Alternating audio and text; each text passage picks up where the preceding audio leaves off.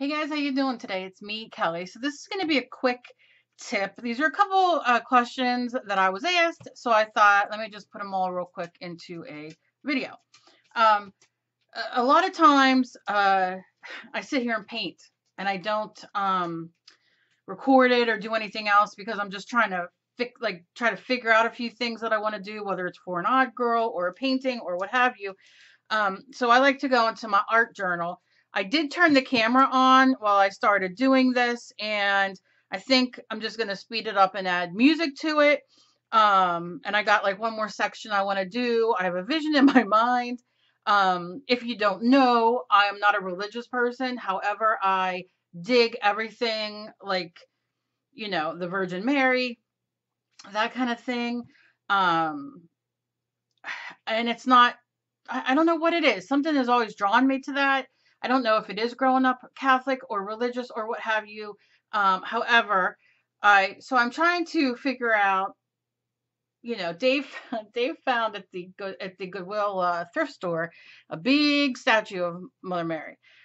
Because I always want a bathtub Mary, and I know it's called something else. Don't That's just how I grew up and what we called it. I grew up in Pittsburgh, so we called it Bathtub Mary. But I love it, and I want one for my yard. And but anyway, Dave found me at the Goodwill this big, beautiful Mary statue, and I love it. I love it. So anyway, that's what this is. So don't forget that your excuse me one second, that your art journal can be for mapping out bigger paintings, or whatever. An ATC card can be a map out for a journal page, or vice versa. It depends. Don't let yourself get hung up like, this is my art journal and I want it to be beautiful and I want it to be perfect. We have one for that if that's what your gig is, but don't forget that you can use it just to play. And that's what I love doing it. So like I said that I would show you guys more of me working in my art journal, figuring out paintings, and other things I do just for myself when I get anxious or depressed or panic starts to set in. There you go. Okay, so that's number one. Number two, I get asked a lot about faces and circles and that. Now, I've been asked a million times. I have a brother scan and cut, and I've been asked a million times to do stencils, and I have done some stencils. But one of the most that I get is face shapes. So I am going to work on those for you guys and then sell them for just a couple bucks. Just to cover shipping and pack, and what I use. However, some of the things you have around the house work so good. For instance, if you have a washi tape roll, now definitely you can see the difference. Okay. But this is a bigger one, and if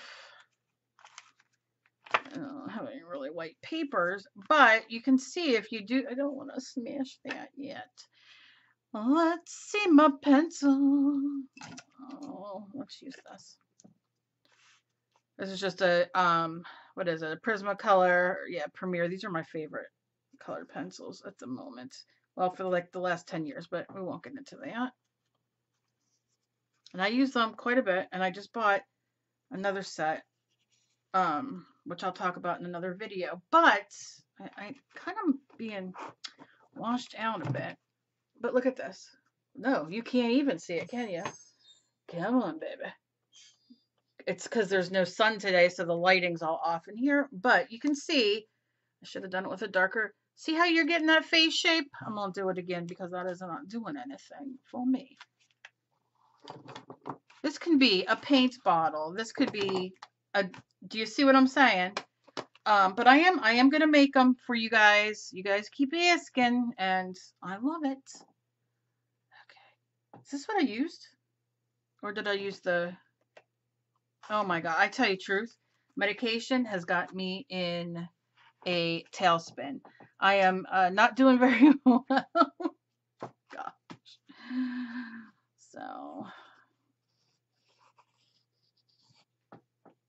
not doing good. Okay, so you see, you can draw it around, and obviously you'll take another second to make sure you get that whole full roundness. And then you see, if you put a neck, you have a beautiful face there. This is what I used to do when I've done so many commissions and so many paintings of angels. It's my gig. It's what I love. And I think I'm going to go back to doing a few of them, like more extravagantly done. But do you see this? So now we have this face. So if you go and I'm just going to break it in half and you start and you make it straight, not like me, because I live in a world that goes like this.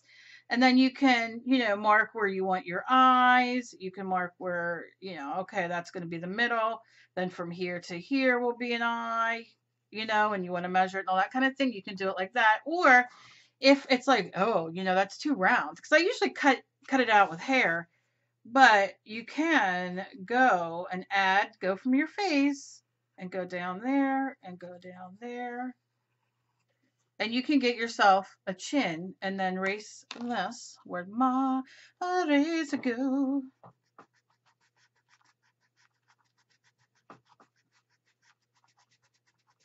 It probably needs to be smashed again, which is another video. All right, but you see what I'm saying? And then you can just kind of make a chin on there. And then, you can, that you want your lips here. Right? And you can do a set of lips any way you want. You want big or smaller, it doesn't matter. And then your nose can go right here. And then your eyes would go here. Very quick sketching. These are just things. Do your eyebrow. If you're just drawing in, and you see, you got yourself a cute little face, and you can do your thing with that. Something else. Now, this is, like I said, wonderful thing. I also, I don't know if you guys know, and maybe you do. I mean, I'm not doing this because, but if you want, you can pop this out of your pills when you're done with them. I use pill bottles for storage, for everything, beads and everything, but you can pop this out. You can use this to trace. I love using this to do my circles, okay, which I'll show you in a second, and I probably have already shown you, and that's okay. And you can do the same thing with this. If you're doing an ATC card, I mean, look at that perfect circle. And it has these ridges, so if you want to stamp and get, you get two for, those are fun. And you could do the same thing here, where you kind of cut it in half, I'm just kind of eyeing it up. And then do the same thing where you do your lips and your nose. That's how I like to do it. And then your eyes. I probably went a little too far up for this one, but I think you're seeing what I'm saying. So you see what I'm saying? You need to do a moon, whatever. Take the extra time. Sometimes it's hard for me on videos to actually show you as long as I want to take, because it takes long to do whatever I'm doing. My brain don't work. Oh, let's move on. Okay, so yes, let's go on to this real quick while we're on this page. This is a gooey, stretchy eraser. Kneaded eraser is what it's called. And you can say, and I have anxiety, and I know everybody likes to play with slime or the fidgety things or whatever. I don't know. But I sit and do this a lot. But when you're getting these and you're like, it's not erasing anymore, maybe you're not aware that you can get, you tear some off and you kind of mush it around a bit. I usually, try to give them to Emily or something so she could play with it. Or I sit with my anxiety, and you just kind of, mold it how you want it. You can mold it very thin, very heavy, whatever you like, and go in, and it starts to erase again. Where, let me see, maybe this part I've used a lot of, and it's not gonna, you can see it, it's not taking anything off. This, I go in fresh and lovely, and come on, where'd that side go? I mean, look, it's gone. So don't forget, I put two of them together because I don't know why. But I did, and you make sure that you pull it and just, and your hands could get a little, what the heck is under that nail? I don't even want to know. Some sort of paint. But yeah, so you can definitely reuse these over and over and over again. Okay? All right. Okay, so now we're going to go back to, I mean, we can do it here too. Where did it go? Right here. So it's kind of dry. It's kind of taking. Okay, so another thing I want to talk about is gesso. I love me some gesso. You can make your own gesso. You can buy gesso. You know, I'm digging the folk art gesso I use all the time. And you can use this for white. And you're going to see when I do this, put this video up, that's what I'm using for this white. Why, Kelly? Let me tell you, a lot of people, handful of people give me a lot of crap about using gesso as white.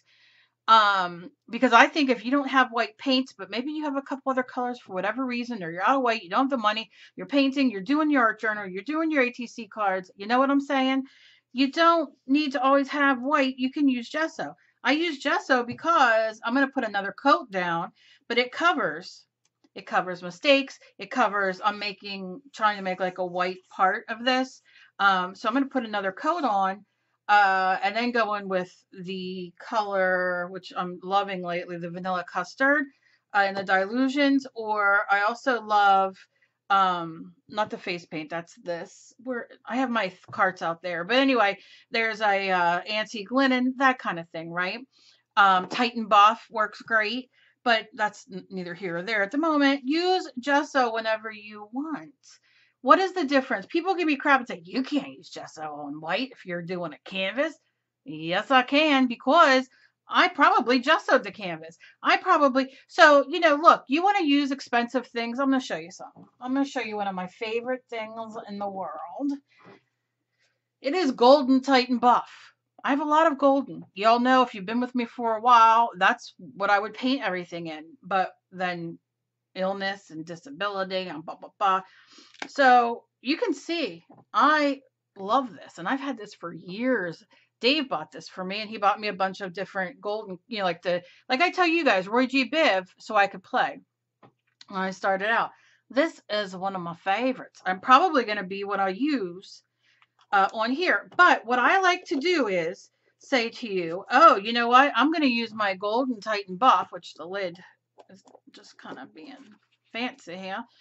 But folk art has this color in, you know, this color that I'm using in another, blah, blah, blah. You know what I mean? I like to give you guys cheaper versions because I do feel funny sometimes using my golden, because I'm like, look, make your own paint, make your own this. And then I'm using this. But that's why I've had it. This is before my son passed on. So we're talking 7 years, whatever it is. Bless his soul up there. So, you know, wherever he is in the ether. So I will give you I'll look at my things and say, hey, you can buy this. You can buy this small too. I got the big one because my husband bought it as a gift. And I should pull out on my golden. But anyway, that's another video. I'm not going to do much longer. Okay, so another thing I get asked all the time is Stabilo, Sharpie, oil crayon. These are called the Sharpie peel off China markers. And what these are is a China marker. I got asked, oh, I have it written down, but I don't have it here at the moment. And I'm not going to do the video about that right this second. An easy way to peel this stuff off, because let me tell you, look at me. I'm like, come on, just come on. But I will figure it out, and I will do a video and tell you how I got it. Stabilos, white, lovely. I love these things. And a white crayon. Okay, we have a dark piece here. Now, you know, when you go on with your wax crayon to draw, all right, let's say we're going to draw a face. I like to go around. You can draw and map out with a white crayon. Okay, no problem. Now, is that going to mix with your work? You know what? They do have crayon erasers. I don't think you need to get that into it. But you can see it's not going to come off. Okay, it's wax. Now, something that you can do is, let's warm that baby up with a hairdryer or your heat gun and see what we can do.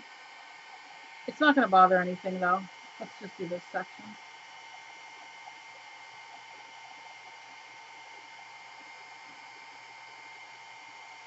Okay, and I like to kind of go and dab. And you see what happens? Look at that. Gone. It's a goner. So I can continue doing that. 1, 2, 3, 4, 5, 6, 7, 8. 1, 2, 3, 4, 5, 6, 7, 8. 1, 2, 3, 4, 5, 6, 7, 8. 1, 2, 3, 4, 5, 6, 7, 8. Yeah. Okay. And again, look at it's gone. I mean, you see a little bit there, but okay, you see what I'm saying? So there is a way that you can. Now, you know, if you draw with a white crayon, paint over it and see.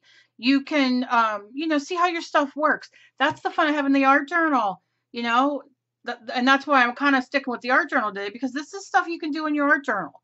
Um, so the white crayon, draw, chalk, wonderful. But if you don't have the Stabilo or this, now this is a China marker, which means it writes on glass. Anything China, anything glossy, anything that's non-porous.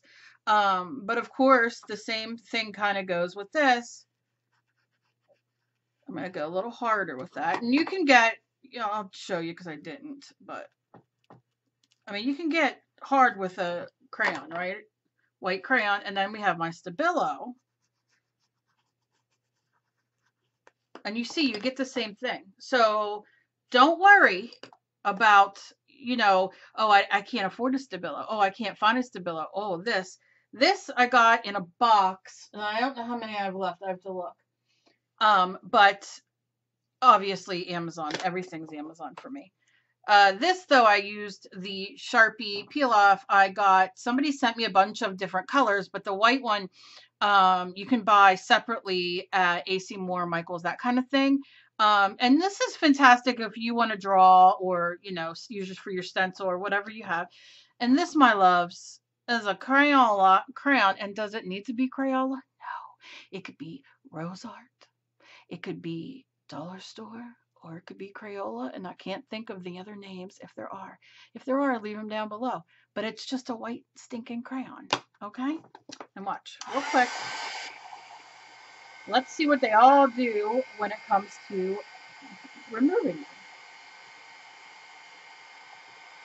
I don't think the Stabilo will move. It might smear, which it will be activated with water, the Stabilo.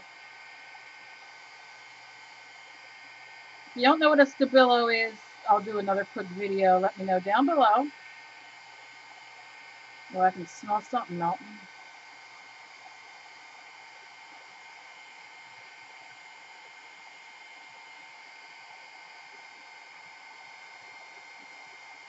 Okay.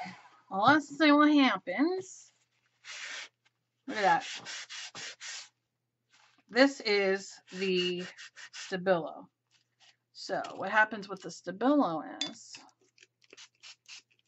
I'll spray it. I got a paintbrush. Look, that's the Stabilo. So you can blend that out. These not so much. The crayon went because it waxed, the wax melted. But see the China marker? That's still there, and no water will change that. It's not going to go anywhere. But if I do this again, 1, 2, 3, 4, 5, 1, 2, 3, 4, 5, 1, 2, 3, 4, 5, 1, 2, 3, 4, 5. Now let's see. And you can see it melts it. So there is a way to remove the China marker, the Stabilo, the crayon. Don't get hung up too much. Chalk? Yeah, you got chalk, use it. Go to the dollar store, get chalk. Do you, boo, do you. Okay? So I think that's all I'll show you right now, because I'll do one more thing, because this is important. All right, colored pencils. Love colored pencils. These are my Prismas. Well, and this goes for, you know, your Stabilo, anything that you want to sharpen, but you see how it has 2 holes? Oh, Kelly, that's what she said. I'm just going in. I'm thinking the thought, but then I just say that's what she says, just so all you guys out there know. So I'm going in once and I'm doing it, right? Look at that point. But if you go in here, it just takes all the wood off. But you want it to be at that point when you're coloring, when you're using it, because you don't want to be dull. It's going to be fuzzy. It's going to be flat. You're not going to be able to do, I'll do it on here. special, you know, detail or marks. So I'm just kind of going in because see, now this is old. This is why I bought new Prismacolors, because these old ones that you buy, sometimes those little leads come out, and they say that you should put it in a microwave, the whole pencil, but it has metal, doesn't it? Yeah, it has metal on it. What's that going to do to my microwave? Doesn't that do sparks? Anybody down below, let me know what you did. Back in the day when I used to do eyeliner, you know, do my makeup all the time, we would do that, you know, take a lighter and light it and use it for our eyeliner, you know, to like melt it. So yeah, I'm going to use this for like shadow and stuff, but I wanted to show you, you know, just to make sure that you sharpen that good when you're working any colored pencil that you want, because it really gives you good, you know, fine lines. Okay. I like to stay away from the fine lines on my face, but I do enjoy them on my papers. So that's all the tips and all I'm going to do for you today, because we're already 20 minutes in and I could sit here and keep talking and talking and talking, but I won't. Hey, you know what I always say, please be kind to each other, because you never know what battle somebody else is fighting. If you don't have a nice comment, just please don't leave one for anybody. Okay, we work really hard doing our videos and painting and the cost of everything, and I love it. I do. And that's why I do it, because 99% of you are wonderful, but you always get that 1%. And I know everybody gets it, the thumbs down, the email, the this, the that. I'm going to do me. And if you don't want to watch me, go somewhere else. I love you guys so very much. Progress, not perfection. That is me. That is what I try to do, try to say. I'll probably have this done maybe up tomorrow. And any tips that y'all have, please put below, because I love tips. And I'm going to be answering a lot of your emails and stuff with tips like I did today. So please have a great day, even though if it's yucky out there like it is here in Jersey. I love you guys. Bye.